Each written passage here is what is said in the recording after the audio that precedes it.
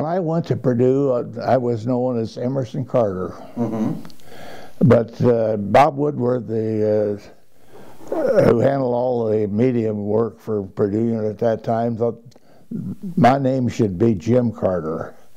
And I went there as a freshman in 1930, but I got hurt in football just before the start of my sophomore year and had to lay out a year. And then when I started back to school, two sophomores was Carter and Purvis.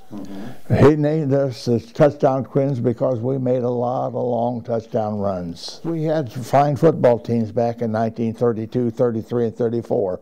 We only lost 4 ball games in 3 years, and only 2 of them to Big Ten teams. In the 30s, everybody played both offense and defense.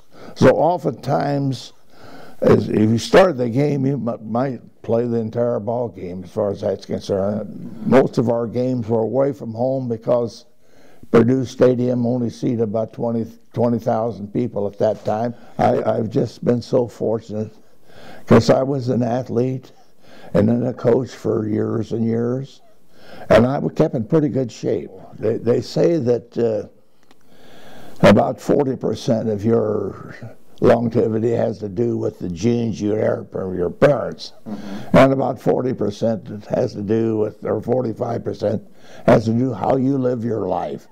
How exciting it was, how busy you were, your nutrition, your exercise, and all that. Then about 15% pure luck. In my case, it's about 30% pure luck.